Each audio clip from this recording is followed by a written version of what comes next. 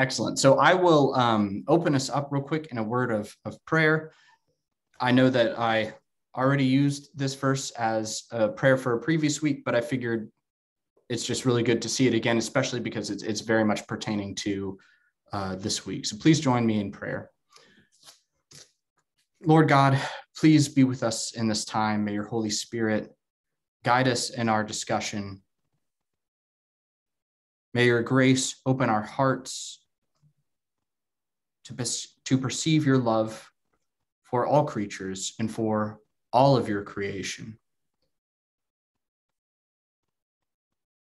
We pray that you would enable us not to only look to our own interests, but to the interests of others. We pray that you would grant us the same mind that was in Christ Jesus, who, though he was in the form of God, did not regard equality with God as something to be exploited, but emptied himself, taking on the form of a slave, being born in human likeness, being found in human form, he humbled himself and became obedient to the point of death, even death on a cross. Therefore, Lord, you also highly exalted him and gave him the name that is above every name, so at the name of Jesus, every knee should bend in heaven and on earth and under the earth, and every tongue should confess that Jesus is Lord, to the glory of the Father. Amen. And we talked about a couple of weeks, like I've mentioned verses that are rather like inclusive of animals or speak of all creation, right? We talked a lot about the Colossians hymn, that it talks about like all things being given, it's through him and to him exist all things. And we kind of do see like another verse there in that Philippians hymn. I was reading from Philippians chapter 2, all things in heaven, on earth, and under the earth. That's a very like expansive, broader, inclusive thing of creation. So there's potential there that it has a connection to animal theology as well. In our previous two classes, we examined and talked about and critiqued and went through a lot on an ideology called anthropocentrism, or as it's also called, anthropocentrism. I've seen it written both ways, both are acceptable, but it is an ideology that places humans and human interests at the center of everything. So then everything becomes valued only insofar as it relates to human interests. And in theology, we talked about how it has a couple of different implications, and it can end up making like humanity the first and foremost focus of everything that we do and think about within Christianity. It's kind of like we start from the perspective of humanity and then we only end there, and we don't really talk about the broader scope of God's creation. We also looked at how anthropocentrism can do things like influence us toward reinterpreting scripture or misinterpreting scripture, such as when it comes to interpreting what the image of God means. And then last week, we looked at the philosophy of René Descartes and the evolution creation debate, and how these were two important instances, or we might say influences, that have shaped our perception and imagination of animals in the direction of anthropocentrism. And so today, I thought that we could take on a goal for this session, and that we could try to cultivate a way of perceiving and imagining non-human animals in a way that is grounded in Christ. It's like that famous hymn, "Be Thou My Vision, O Lord of my heart." I really enjoy that hymn, but I would hope that we would kind of take that as a prayer tonight. Be Thou my vision, O Lord of my heart.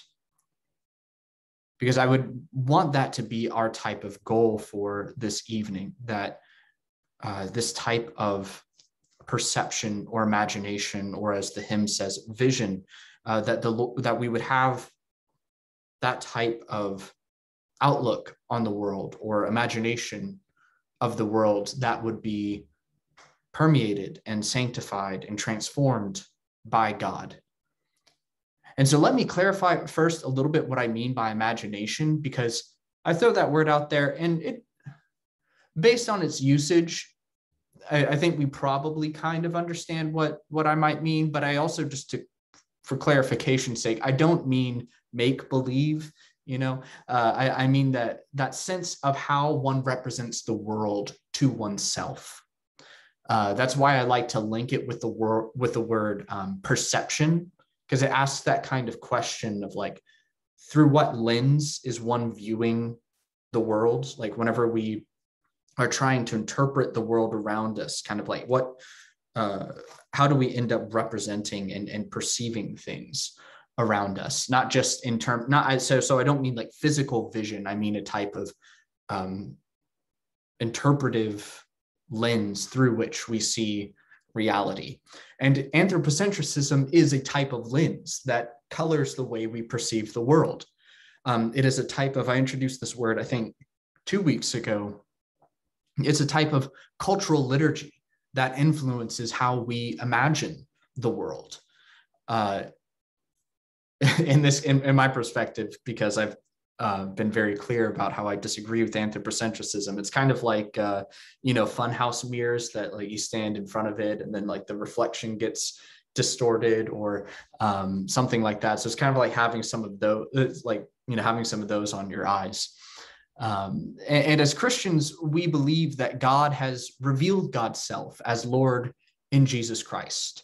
And so in response to that revelation, we are called to adopt the spiritual mind and eyes of Christ, if you will, kind of like how I mentioned in the prayer beforehand. And there's several, I didn't feel like any of them exactly fit tonight's session, though, like the United Methodist Book of Worship, for example, which I'm a huge fan of. I really like this thing. People don't really use it enough.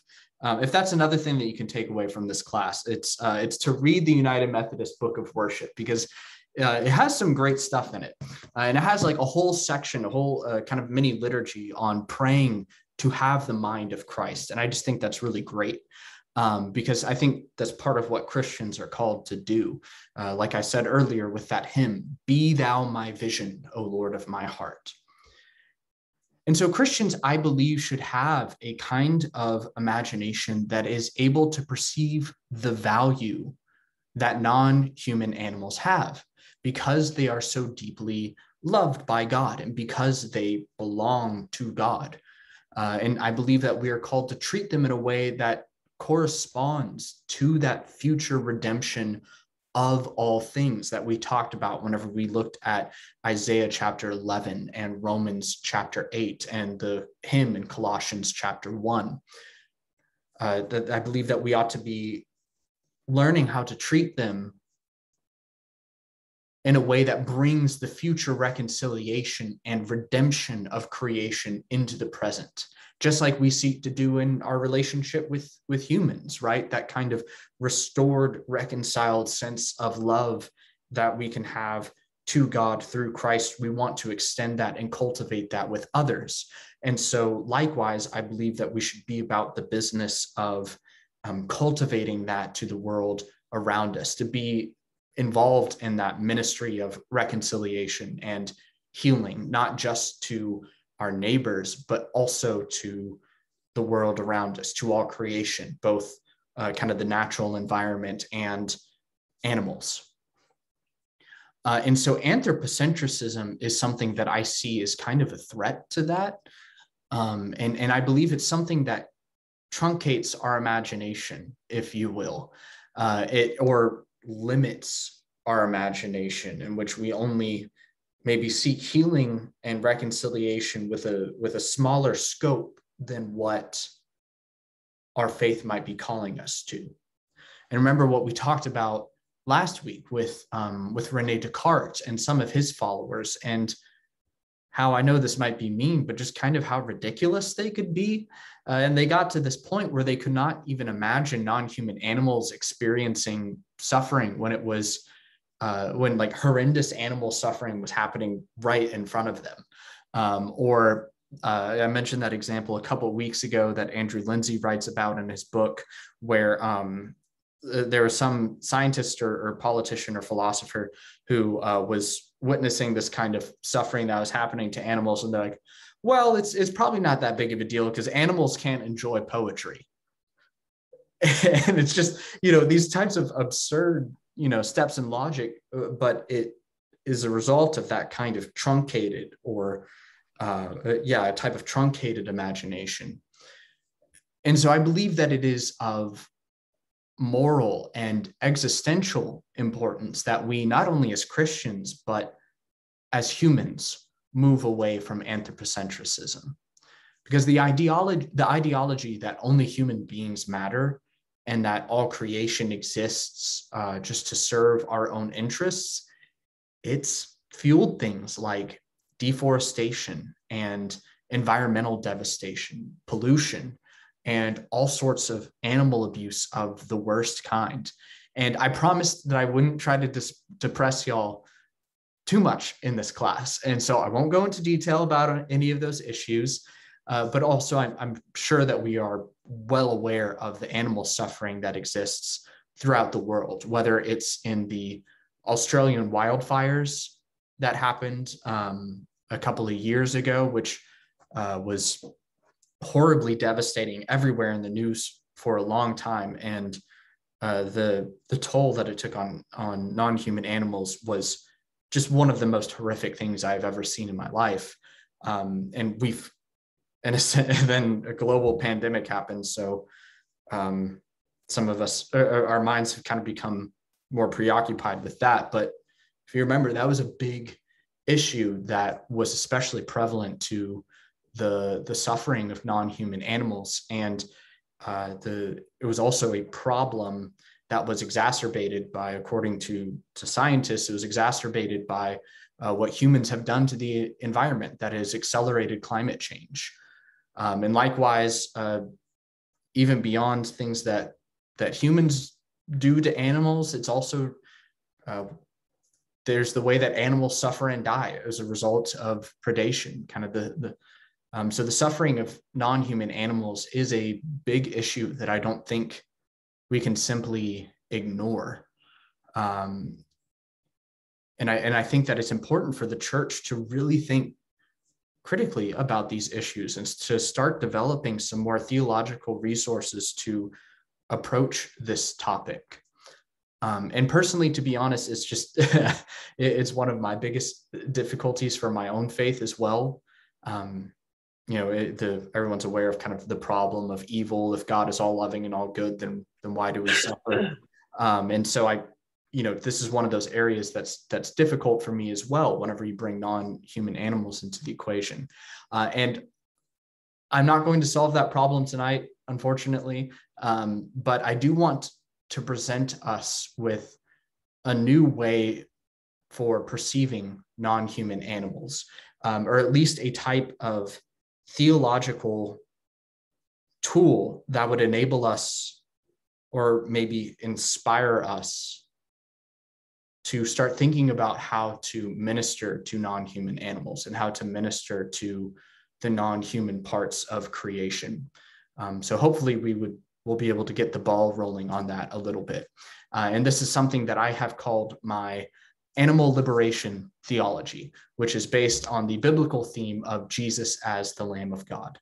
But before we begin, I do want to take a moment to stop and ask if we have any questions or any clarifications, need of clarifications or thoughts or comments or anything like that.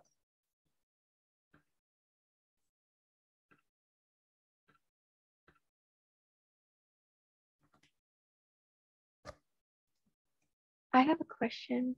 Yes. Feel free to tell me if it's a question that should wait till the end to be answered. The question is, now hearing you talk about this again, what do you feel like, how do we observe the difference between people that between Christians that hold your perspective and Christians that don't, in a practical sense, like when we observe those people? Could you elaborate on your question a little bit? Yeah, kind of like the Christian that holds an anthropocentric view Mhm. versus the Christian that doesn't. What do you observe physically, practically, day to day is different between those two people? Like, is it a consumerism pattern or is it like an interactive pattern? Is it a behavioral pattern? What do you see as different between them? That is a great question. Yeah, I love that question. And I'd probably, admittedly, off the top of my head, I don't have like a clear cut answer to that because I have not spent enough time thinking about those differences. But I think it's a great question, and I do think that there are differences. I'm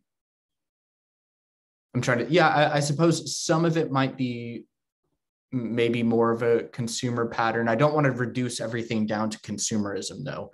But there might be something of a consumer pattern of, um, maybe some Christians who are concerned about the way that animals are treated and things like that might be, purchasing and consuming less meat or animal products. So that might be just one, kind of immediate difference, whether they're vegan or vegetarian or reducitarian, as it's called. That might be one kind of noticeable pattern of difference. Another might be what types of ministries they're open to supporting. There's different, there's some like, ministries or charities or what have you that are in the business of helping animals, like maybe animals who were formerly abused or, certain kinds of sanctuaries and so forth. And so there might be a type of more openness to helping those types of ministries or charities that are catering specifically to animals. Another one might just be also, more general political concerns as well. And so that might influence concerns that they bring to the ballot box, so that might have some sort of influence on perhaps the way that they vote or the ways if they're participating maybe like in local politics, maybe some of the concerns that they bring up kind of at the local level or things like that. And that's just a short list. Again, that's such a great question that I'll keep thinking about that throughout the week. And if I come up with something really great, then I can email you. And yeah, but I also, I don't know, does anybody else have another answer, anything else that you thought of? Because that was a great question. And some of y'all might have. It seems to me as though participation in particular organizations or institutions that are supporting the, like the Nature Conservancy or Audubon or some of these other things, if that was part of a person's education and understanding, then I think in addition to their theology, you would come at it from another aspect too. So it could be behavioral as well, and community and communal and other ways of doing it. Yeah, that's a great point, Nell. Thank you. Yeah, I think this is what you, if I understand. Yeah, one thing that jumped in my head also, like trying to stand against like maybe deforestation and things like that, trying to preserve more of the natural environment and working towards that. I was going to say that question sort of resembles a thought experiment I've proposed at various times of if somebody came in from another planet, which I guess is assuming another kind of non-human animal life maybe, or it could just be somebody who doesn't speak or read our language. If an observer came in and saw us for a whole week, what we do, what we don't do, and to make it a real question, excluding what happens on Sunday morning if you're not a Seventh-day Adventist or something, can they tell whether or not you're a Christian? And I guess to narrow this back down to the proposition that Lydia posed, I would say you could also include things like, if one is able to afford it, have their other food sources be organic, to the extent that we believe organic farming makes life better for whole animals. And sort of crossing into the realm of climate, minimizing our plastic use, and if we, aren't willing to pay more to get stuff that's in a reusable container instead of something that's merely maybe recyclable, at least when we throw something out, to leave it in the largest possible pieces, which maybe minimize how many animals end up with microplastics going through their digestive tract, et cetera. So, there are lots of things that we sort of take for granted in our, 1950s, the world is made of plastic culture that need to be changed if we're going to fully respect this point of view. Yeah, those are all great. Yeah, thank you so much. These are great answers.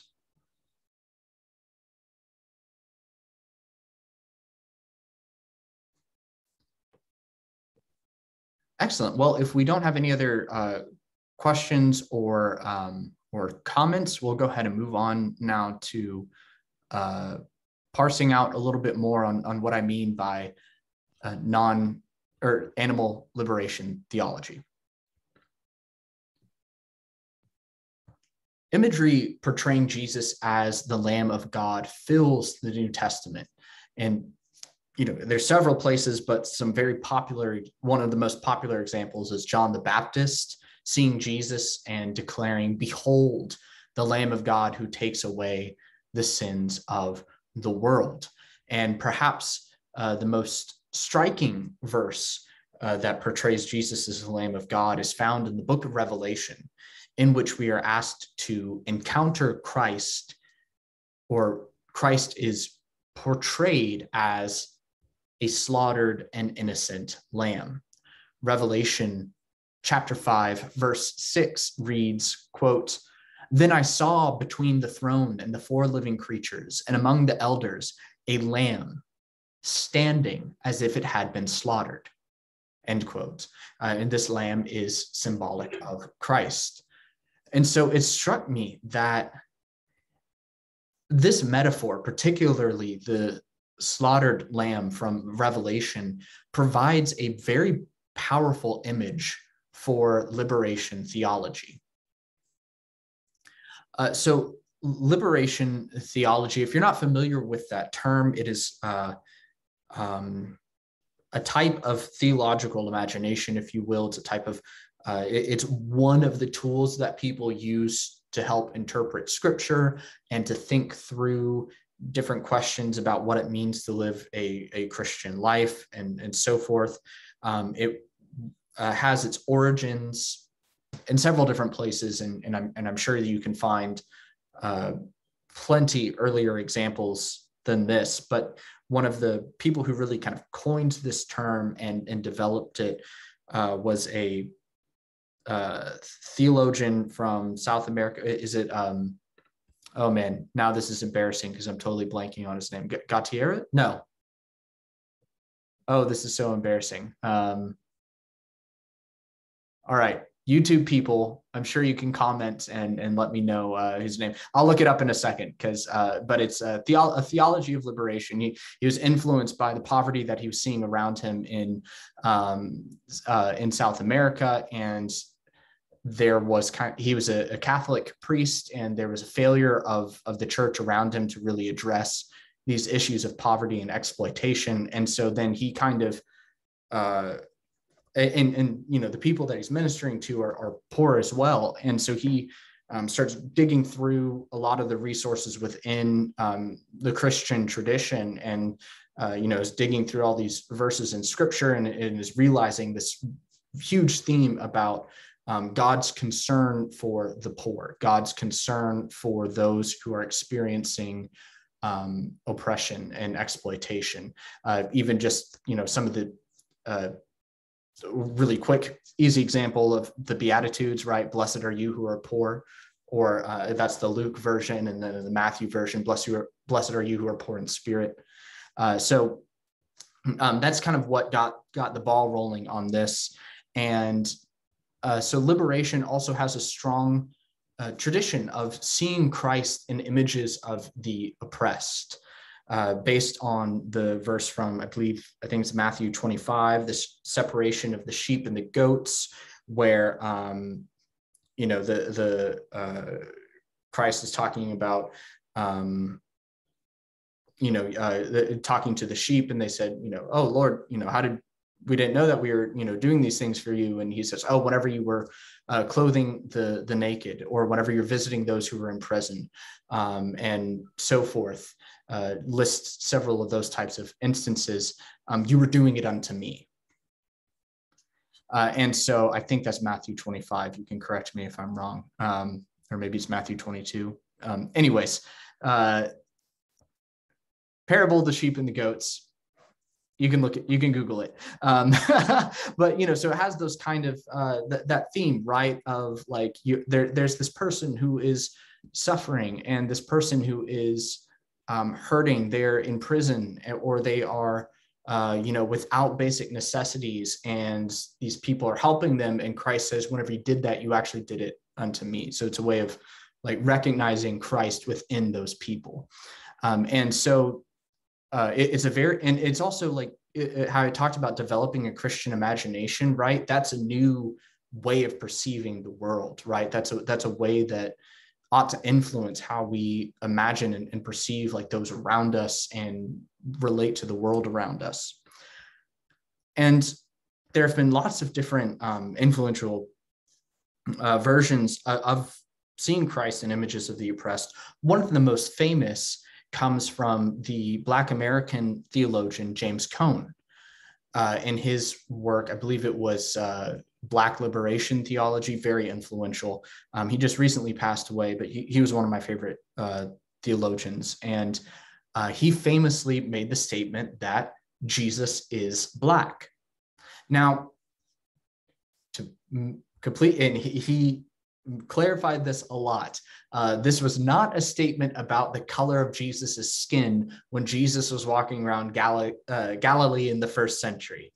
Cone clarifies that, of course, Jesus was Jewish, but what Cone meant by Jesus is Black, and he made this for context purposes. Cone made this statement like during the civil rights era, under the influence of Martin Luther King and other people as well. And so this is coming out of these intense civil rights struggles for justice against racism. And so what Cone meant by Jesus is Black is that because Jesus so deeply identifies himself with the poor, with the oppressed, with those who are being mistreated, and thus identifies himself with the suffering of Black Americans living in systemic racism and coming from the violence of slavery, it is a true theological statement to declare that Jesus is Black. It's a way of helping people to imagine and to perceive Christ in the face of those who are experiencing that type of racist persecution. And in subsequent years, Cone talked about how this particular Black theology can actually be expanded to other oppressed groups as well, or other people who are suffering. And he did provide some other examples of this in one of the lectures that he gave about his book, The Cross and the Lynching Tree. He listed a couple examples of it and talked about his conversations with people from other cultures who were experiencing similar types of persecution. And so to be clear, I'm not trying to replace Black theology with animal theology, and I'm not trying to equate the two. I'm saying that this is a particular kind of theological imagination, perception, and tradition that is applied to many different oppressed or persecuted groups. And one of those groups, I believe, ought to be non-human animals. because I believe that this tradition of liberation theology can inform the imagery already found in Scripture, that Jesus is the Lamb of God, that Christ chooses to identify with the suffering and exploitation of non-human animals. With this new perspective on a common phrase, I hope that we can train people and train ourselves to see Christ within the suffering of non-human animals. And I do have more to develop on that thought. I will expand and develop that even farther. But real quick, are there any quick questions? Did I say anything that went over anyone's head, or just a word that you were, anything that I said that didn't make sense or was unclear? I have a clarifying question. Sure, go for it. So you've mentioned that Christ identifies with the suffering of oppressed people. I see biblical support for that statement. I was wondering, could you give biblical, just like some verses for me to think about on how Christ identifies with the suffering of non-humans? Because I know he identifies with the sin offering of non-humans, but specifically the suffering, I'm blurry on that. Right. So I identifies with, I also mean like kind of enters into, I guess it's just that like kind of that verse that we talked about earlier in Philippians, he was the form of God, but he did not regard equality with God as something to be exploited, but he emptied himself, taking on the form of a slave, being born in human likeness, being found in human form. He humbled himself, became obedient even to the point of death, even death on the cross. And that type of entering into the midst of humanity, undergoing the suffering and in the life of humanity, and then redeeming us. People have expounded upon that throughout Christian tradition, talking about kind of what that means of Christ, taking on that suffering. And I don't mean it in a sense of, I guess it's somewhat related to atonement, but I'm not trying to characterize it in, well, actually, I'm going to stop my train of thought there because I don't want to get my foot caught in my mouth, because I don't know if I agree with. But yeah, I suppose it is that general kind of, people call it like an incarnational type of love of, God becoming incarnate in our midst. What's that word? Like 1 John, the word became flesh and dwelt among us. The word is, I think, like tabernacled amongst us. So that type of incarnational, entering into the human equation. The light shone in the darkness, and the darkness could not overcome it. So that sense of joining us within the joining human life, and then kind of expelling that sense of darkness through Christ's own embodiment. I'm trying to think like of verses off the top of my head. I think there's something in like 1 Peter, and I can't think of it. Anyways, I'll keep in mind. If somebody else has an answer, feel free to drop the Bible verse in the chat, because I know there is, and I just can't. I didn't do enough, Bible trivia in preparation for this, so sorry about that. But no, that's a great question. The verse about the birds of the air, surely he will clothe you. Does that come close? Okay, yeah. So there's this idea: not a sparrow falls without God knowing about it. So this kind of deep awareness of the suffering, not only of humans but of all creatures. Yeah. So that could potentially have a connection. Okay. I think it's important for me to keep in mind too that when Jesus spoke these words about sheep and goats and prisoners and feeding the hungry and the naked, he was addressing the concerns of Bronze Age people 2,000 years ago. He didn't get up and say, hey, wait till you see the internet. That's going to really blow your minds. You know, people then understood sheep and goats. If they didn't kill animals, they wouldn't eat probably, because the animals fed and clothed them. We were charged by God in the beginning just to be stewards of this wonderful creation.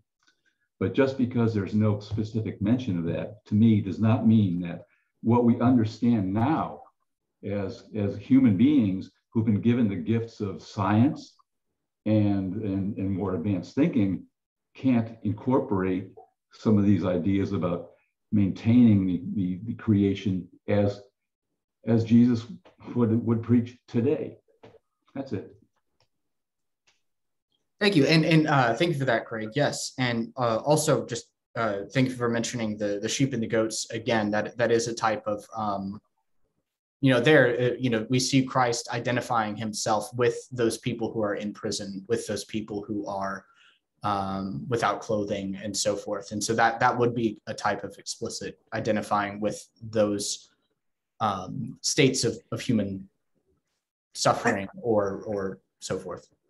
I think too of John 10, I'm the good shepherd and I know my sheep and I call them by name. Okay, yeah, so like a type of understanding of the sheep, knowing them thoroughly, calling them forth. Yeah, great. Oh, and I see that you posted in the chat, Gustavo Gutierrez, thank you so much. Gosh, that was that was bothering me. Thank you. Yes, that is kind of one of the founding fathers of contemporary liberation theology. But yeah, keep thinking of Bible verses that pertain to this. Keep that in the back of your mind. And I will move on now to this next section. So another point of contact, I think, and it's sometimes related to liberation theology, that the traditions are somewhat different, given that there's different historical contexts that produce these two forms of two traditions. But another, I think, connection would be the tradition of what is called subaltern criticism, or it's also known as post-colonial criticism. So it's a type of tradition, philosophy, theology, way of interpreting scripture, all sorts of stuff that is born out of people who grew up in like a world that had been colonized by another country and grew up under those type of oppressive systems that colonization brought with it. And so this is kind of a theology and a philosophy, if you will, that's influenced by trying to address those particular issues of, just how the heck do we do ministry in this area? And, what does it mean to, read the word of God to these people as we're in these types of circumstances? How might scripture speak to what we are going through, and so forth? And so I believe that maybe this is a little bit of a metaphor, but I do think that there's perhaps some insight to be gained by thinking of non-human animals as constituting a type of subaltern. And the word subaltern term is a I wrote a tongue twister for myself. The subaltern is a term denoting the members of an oppressed, colonized group who have no access to imperial powers that are dominating them. They are, in a sense, often left vulnerable to the mercy or lack thereof of their oppressors. The subaltern are quite often stripped of their status as creatures or people of moral value, and consequently they experience a type of alienation. And you're in your hometown, but it's been colonized by this your home country, but it's been colonized by this external force that's radically restructured all the power dynamics, radically restructured the way that you just relate to your neighbors, relate to the world around you. You're having to learn a whole new language now, and so it produces this break within a self, and transforms the environment in which you live. And so that's a type of alienation. And this alienation can end up placing kind of the subjugated group into sometimes like an artificially constructed monolith that establishes the or portrays the imperial rulers as superior. That was a lot of needless technical jargon, but as an example, remember the process or the acts of calling Native Americans savages, right? That's kind of portraying this group of people who have a very rich and complex culture full of brilliant philosophy and art and music and fascinating ways of life, brilliant individuals. And yet the colonizers just said, oh, well, they're savages, portraying them as an entire monolith. And, you know, they're savages, we're sophisticated. So therefore that justifies our rule over them. And furthermore, this kind of alienation can end up turning those who are subaltern or those who are subjugated to this rule, can turn them into commodities because it seems to exclude them from access to power. And it just ends up reducing them as, you know, to purely utilitarian terms, or they are, you know, people can be just transformed into commodities or resources to be used for exploitation, such as in slavery. One scholar, very famous subaltern critic and philosopher by the name of, and I'm not going to pronounce this right, so I apologize, Gayatri Spivak. I probably didn't pronounce that right. Lord have mercy. But Spivak talked about, was working out of, you know, examining these types of situations of people who have been conquered and oppressed by colonizers. And Spivak famously asked, in this type of situation, can the subaltern speak?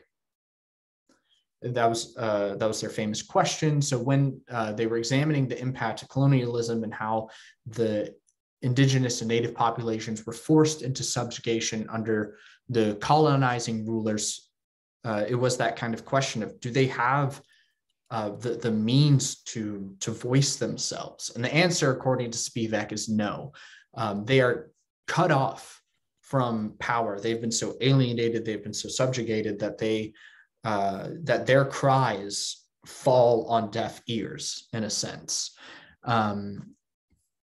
You know, we might think of like slavery as a type of illustration. I know it's not perfect for subaltern criticism, but or like the way that Native Americans were treated of these types of, it didn't matter what they said to their colonizers. They were so lacking in power, so subjugated and so forth, that they had no means by which to voice their concerns, to enter into a type of rational deliberation about how to transform things, cut off from power and just, you know, lost in that type of oppressed status.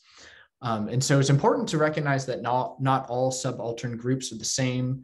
And it's post-colonial criticism is done for many different groups and different historical contexts. But I think that if one looks at the history of what humans have done to the earth, if we look at the current institutions of factory farms, slaughterhouses, and so forth, I think it's correct, or at least perhaps useful, to say that non-human animals are a type of subaltern, where humanity is the colonizer. We have radically transformed so many different environments, you know, the impact of deforestation, now climate change, the impact of different hunting practices that we've had, where different human groups have hunted species to extinction, or, you know, brought one species into a foreign environment and then, like, you know, completely twisted up that entire ecosystem. And then, as I mentioned before, slaughterhouses and completely changing the way that billions upon billions of animals are raised and lived. That's a type of colonizing there. And referring to Spivak's question, can the subaltern speak? The answer is likewise no. Non-human animals don't have the ability to speak in a language that is easily discernible to humans, and nor will they ever. Animals can't talk to us. They do cry out in a kind of in one sense. I do think animals communicate, of course, but it's kind of like our anthropocentric lens prevents us from being able to listen to them. Nonetheless, if Christ as the slaughtered lamb identifies with suffering animals, and if Christ is the word of God as taught in John chapter 1, then the subaltern animals have their voice in Christ.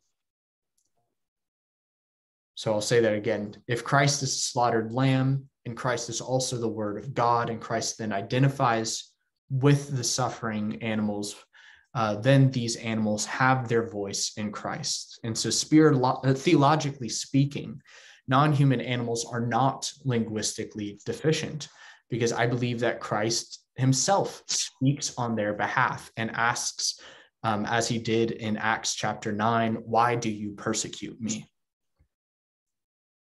Likewise, in ancient Rome, the crucifixion was considered too cruel for Roman citizens. The humiliating and horrendous death was reserved only for the Jewish people, who themselves were a type of subaltern. Likewise, animals who are victims of human abuse, whether slaughterhouses or other means, they experience deaths that are often considered too cruel and agonizing for any human, death only for a type of alienated subaltern from whom we've stripped all moral worth. However, at the crucifixion, I believe that Christ, in a sense, shares in the death of these animals, or at least kind of aligns himself with the death of these animals by himself participating in a humiliating and torturous death considered unfit for those who, quote, really matter. And so in a type of similar way to James Cone's genius work, The Cross and the Lynching Tree, I think that we could propose a similar type of theological imagination, like the cross and the slaughterhouse, or the cross and the Australian wildfires. And I think, at least my hope would be that we learn to perceive the suffering of non-human animals that we learn to perceive the faith of Christ in the suffering of non-human animals, interceding on their behalf and crying out for justice. So I'll end my my thoughts there. Does anybody have any questions? I just have a comment. Yes. And that is that one of the reasons that I decided to devote my ministry really pretty much exclusively to animals, and people would say, why would you do that? You know, there's so many human concerns out there. We have so many human problems that we have to solve. But one of the reasons I decided to just focus very narrowly on animals is that is related to what you're saying. It's that I feel like just about every maligned and oppressed human group at some point can speak for themselves. They can get enough power where they can begin to speak up for themselves. But animals never can do that. Mm-hmm. They always will need advocates, and that's us. That's Christians especially. Because I just feel like Jesus, when he died on the cross and became the slaughtered lamb, that he negated the need for animal sacrifice of any kind after that. Yeah, I would agree with that as well. And I like that perspective of, yeah, we do need people who are advocating for for animals and for the proper treatment of the non-human parts of God's creation. And that seems to me a very, important and deeply Christian thing to do. Because, and even if one was absolutely committed to the perspective that you should always be choosing to do something for humans rather than something for animals. Even if one were entirely committed to that position, what we do to animals impacts what happens to humans, right? I mean, that's one of the things that we're really learning about from a lot of like climate and ecosystem type stuff. We're all in this together, right? Humans are not some sort of separate free-floating thing from nature. What happens to one part of our ecosystem has rippling effects on everything else. And so it's not even without, I'm not saying that the motivation of helping animals is just to help other humans, but even if one were absolutely committed to that, it does vicariously end up helping humans as well, because all of these things are interconnected, and so it's important for us to be ministering to all of those points. Yes, Roger or Dad. I'll answer to either. I was ironically, since I'm probably the only person here that grew up in an actual colonized country, Nigeria, which was under the rule of England when I was there.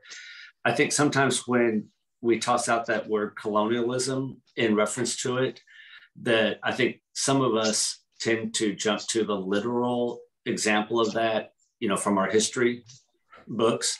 And when you're referring to it more as a philosophical way of thinking of subaltern, I wonder if maybe there are some examples in between there, such as very young human children or humans with mental deficiencies, that they may not be able to communicate in a way that allows them to have their own voice adequately or have the power that they need, or physically disabled people that it's in decades for them to get their voice to the point ultimately where they were able to get some right.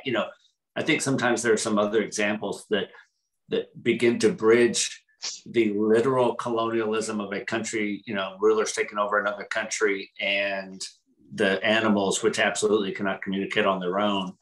And I think that helps me imagine the progression toward imagining the animal suffering. Oh yeah, absolutely. Thank you so much for mentioning that. Because yes, I do believe that this has really important implications for other groups of humans as well. Like some of the ones that you mentioned, very young children, toddlers, infants, and so forth. People with, like you said, mental disabilities that are not adequately able to, like there's plenty of, like nonverbal autistic people out there who, who are precious and wonderful, but can't really, speak, but who have real concerns and deserve to be treated with real dignity and love. And likewise, I'm thinking of, many people who develop Alzheimer's later in life, who often lose the ability to speak or to express themselves. And yet, they deserve to be treated with real dignity and love, but it's kind of, they aren't exactly able to express that for themselves.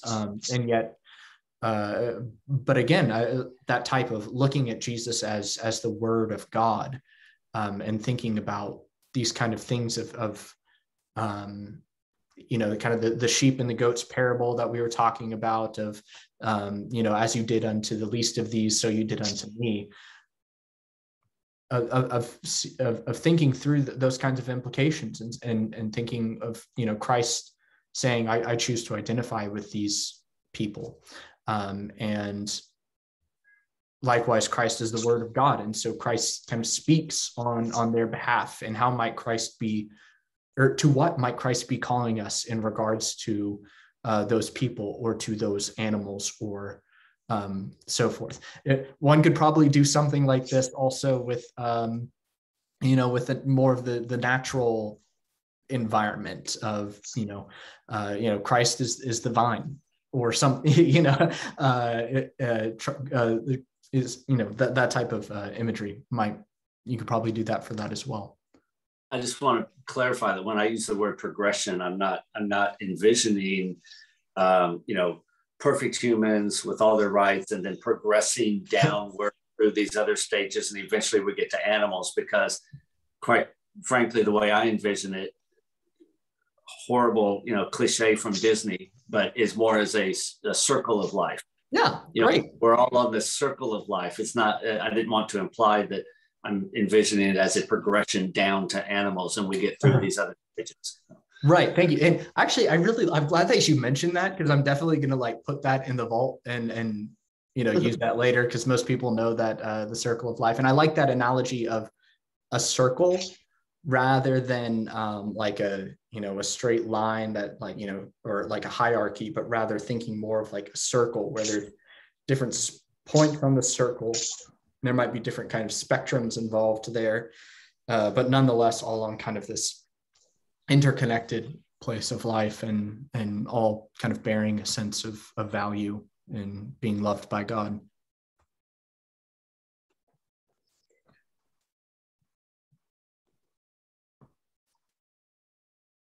I have a question. Yes. So I'm hearing the term process theology, liberation theology. These are newer terms to me. And some verses that come to mind when I'm hearing this discussion of we should be serving the oppressed, and probably my mind is operating the way a stereotypical American mind operates in every sense. I come from a Presbyterian conservative background. So that's like the framework my mind has been conditioned toward. So there's a caveat to this question. Sure, that's okay. So I'm wondering, like in 2 Timothy, we're warned that people will bring teaching that suits their own passions. We're warned in Romans to abhor evil. We're also commanded so many times in the Bible to love. That seems to be the ultimate objective of man, God's purpose. God is love. We are to love others. We are to serve the fallen. We are to serve the people, the widows, the orphans. These things I see rooted in Scripture. And I wonder, is it possible that in the desire to serve the oppressed, there is the potential to tip into condoning sin? So the reason I ask this question is the word oppression to my 21st century mind is connected to things that are controversial in the church, whether that's women or LGBT or animals, things that the church does not universally align with or disagree with per se. And I wonder if this line of thinking, is there a possibility that it tips into condoning things that we find in Scripture are not okay, but are in the modern era viewed as oppressed? Or I don't know if this question kind of makes sense. Okay, well, thank you for asking. That's so I appreciate you stating kind of what the imagery of the term oppressed kind of brings up in your mind, because that gives me the opportunity to clarify. That is not how I mean the term. I am thinking about instances in which there is kind of a power structure, if you will, or a way that society is set up, or the way that a community or a culture is set up that exploits or discriminates against particular kinds of people. And that, I think, is a type of oppression. So like racism, I think, is a type of or like, the Jim Crow laws. That's a classic case of, not allowing Black Americans to enter certain spaces or to hold certain jobs or to move to certain neighborhoods. That keeps them down in a particular, or it's an attempt to keep people down a particular social status. And that's a type of like oppression of type of like smushing down, if you will. But there's, other people talk about other instances as well. So like if this is a big deal in encourage, there's something called like the social gospel movement, which might also kind of be like a type of proto-liberation theology. But they were really concerned. This is like early 20th century, late 19th century, looking at like industrialization. And so a bunch of Christian, like a Salvation Army, I believe, came out from this movement. And looking at the ways that like workers were being demanded to all of this, like, horrible working hours, horrible working conditions, almost no pay. So you have your extremely dangerous working environment. People are getting injured all the time. You're not being paid much, horrible hours, and these bosses were like, oh, well, if you don't want a job, then there's a bunch of homeless people outside that I'll hire. And so it's kind of like, work this horrible job or end up on the streets. And that's a type of, oppression to those people, and so forth. So I'm thinking about it more in terms of those kinds of power dynamics. But I do think that it is important kind of to your, I'm influenced. There's a book, I have not read it since I think early college, and don't exactly agree with all of it, but he's one of my favorite thinkers. His name, I'll type him in the chat, Jacques Ellul. And he wrote a book called Jesus and Marx, which is a really interesting look at Christianity and ideology. And I do think that he provided a good, important caution, because like I don't agree with everything that he says, but I do think that it's like an important kind of thing to keep in your mind. If he talks about the important caution of not elevating anyone above Christ, of always keeping, Christ, God, above all else, and making sure that that stays as your primary love. Type of, maybe I mentioned this before in this class, or maybe it was somewhere else, but like Augustine, he had that famous thing talking about sin as being misordered loves, or like improperly aligned loves. So, it's not wrong for me to, I'm trying to think of like, what's a decent example? Playing basketball. It's not wrong for me to love playing basketball. But it would be wrong if I like dedicated all of my time to playing basketball and then was neglecting my friends, or neglecting my family, or neglecting, all of my life is just playing basketball. That's the only thing I do. I stopped going to church. I stopped seeing friends and family, and I just am out on the court 24/7. That would be like a misordered love. And so he believed, God has to be the first and foremost love, and everything we do ought to be motivated out of that love for God. And what I appreciate about what Jacques Ellul says in that book is it provides a decent way of cautioning us against, as Russell Moore recently said, turning Christianity into just a means to an end. Mm-hmm. Because that's always like a type, and I think that's just something that everyone needs to keep in mind, regardless of where one is on the political spectrum.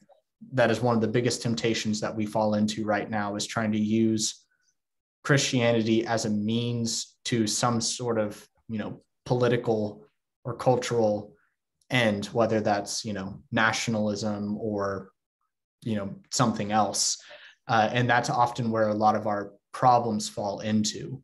And so it's important to kind of keep Christ at the head of everything, keep one's love for God at the head of everything, in order to make sure that, Christ is always the means and the end, and so forth. So hopefully that makes sense. So there is, I guess, theoretically the threat of maybe turning the oppressed into a type of idolatry. or something like that. But I also don't want to, I say that with caution, because I also don't want to mean like helping the poor is idolatry. Forget about it. Because I don't think that's true. But I do think it's just important for us to remember, don't turn Christianity as a means as a means toward an end, but be working from out of a love for Christ. But we do see that, within that, Christianity does call us, as all the things that you were just mentioning, helping your neighbors, taking care of the poor and the needy, helping widows and orphans and so forth. And as I've said in a lot of this class, I believe that applies to creation and animals as well. Thank you. Well, I'm sorry that I ran us over in time. I'm happy to stay if you have more questions, but I also want to be respectful of your time. And if you'd like to leave, you are absolutely welcome to. I want to say thank you so much for being in this class with me. It's been such a joy to be able to teach you, to learn from you, to talk to you, to get to know you a little bit more. This is just a wonderful gift to me. So thank you so much for allowing me to have the opportunity to be here with you. It's really just been a joy. Well, thank you for offering it. It's been a wonderful program, and I've learned a lot. Thank you so much. Same here. Thank you. My pleasure. Nathaniel? Yes. How animal theology, to my knowledge, is not something that is taught in the divinity school, unless maybe it's obliquely. I think this is an important thing that we need to pursue, and that's why I said a few sessions back that one of the things that's important to me is how this whole idea of animal theology could be instrumentalized.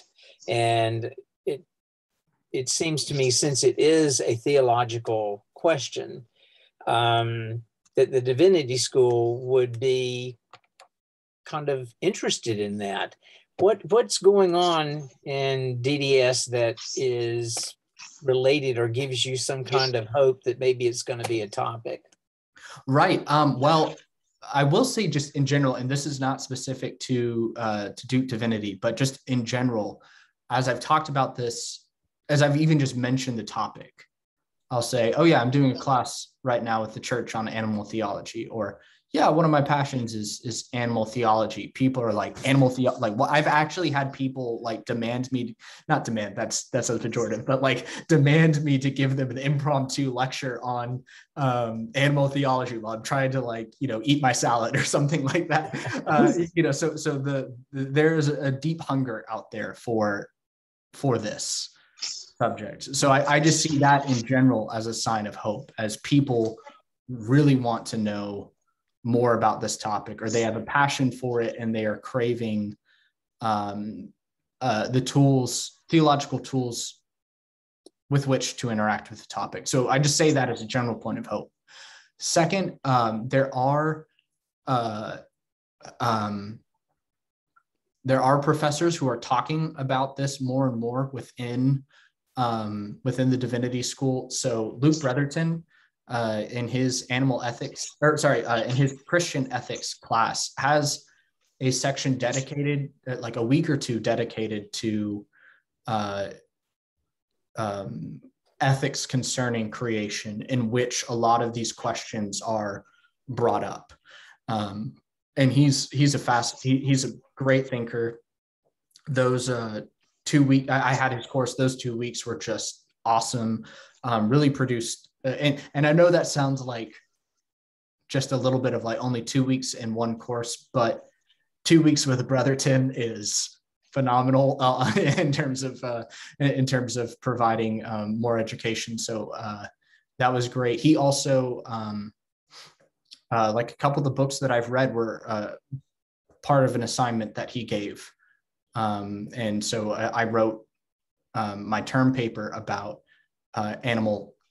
Christian animal ethics based on one of the options for writing in his class. So he is bringing that up. And I believe Norman Wiersbe talks about creation theology quite a bit. I've not had class with him though, so that is not something that I am aware of enough, though I did make a friend in one of my class. Like, she and I became friends because we both discovered that we don't like Descartes. This is like an online Zoom class. Like, imagine us like, chatting with each other. Oh, you don't like Descartes? Me neither. Let's be friends. And she was telling me she learned it from Wiersbe. And so some of that work is being done. I wish I knew more. It'd be, there's a lot of really great work being done in they're trying to beef up right now their I forget what it's called, but there's I think a whole certificate on food and theology and things of that question, which has a lot to do with animals, ecosystem, food deforestation, etc. How animals are treated. So, but I'm in a different track than that, so I don't exactly see I'm in the theology and the arts department, so we're normally talking about paintings and things of that nature. So yeah, I know that other departments exist, and I have heard these sorts of questions being brought up within those departments, but I'm not in them enough to be able to provide more of a concrete answer, other than I do know for a fact Brotherton talks about it. But I agree that it's something that needs to be expanded upon more. And though I do see it leaning in that direction, if that makes sense. I don't see us going in the opposite direction. So I see that as good. Nathaniel, that's such good news to hear that that they're open to that kind of class and that kind of thinking now. Because when I was there 30 years ago, it was totally the opposite. I think Christianity has been so focused on humans, so anthropocentric, if you will, for so many centuries, that it's really hard for people that grew up that way to think about changing or expanding their circle of compassion, if you will, or expanding their thinking. And so it's really nice to know that over there at the Div School, people are starting to be open to this. It's great. Yes, I think so. So I totally agree. It's exciting to see, and it is maybe a little bit slower of a change than some of us might ideally hope for, and maybe we wish that there's a required course in animal theology, and everyone had to read all of Andrew Lincoln's books and everything that David Clough ever wrote, and you have to have a icon of St. Francis in your house, and all that kind of stuff. Perhaps we'd hope for, but we're not exactly there yet. But I do think that we are. But it's moving in the right direction. Moving in a good direction, yes. Because as I said before, I think that the biblical evidence is there, or at least how the Bible sees animals is so different than how we've seen animals, that I think if people are just kind of reading scripture enough, that it just ends up challenging us. And it's kind of something that can't exactly stay silent for long. And animal ministry does not negate human ministry either. No, Think about who's working in slaughterhouses. Those people are the poorest of the poor. And yes, the only reason they work there is because they're desperate. But those are, probably 90% of all slaughterhouse workers and factory farm workers are those kind of people. Right. It is not the only people who will take those jobs because they're such horrible jobs. Right. Exactly. Yes, it is not. It's not just. It's not crazy psychopaths who join that job. It all overlaps. you know. Yeah, exactly. The BBC released a really fascinating article that was just talking about slaughterhouse workers and people having complete nervous breakdowns on the job is just routine because it's so, the working conditions are so horrific. So, you know, one thing is just, even if one does not care about animals in the slightest, something has to be done. Even if one only cares about humans, that's no way for humans to be living. Well, that kind of work is just soul killing. Oh yeah, it really is. And so, you know, of course, it just stands to reason. So listen, I'm going to let you go. I'm going to okay, great. Thank you so much. Thank you. Thanks, everyone. Listen, I hate this is the last class, but thank you. My pleasure. The last class of this session. There we go. Maybe we can revisit this. Yes, okay. maybe. Yeah, I hope so. I would. Yeah,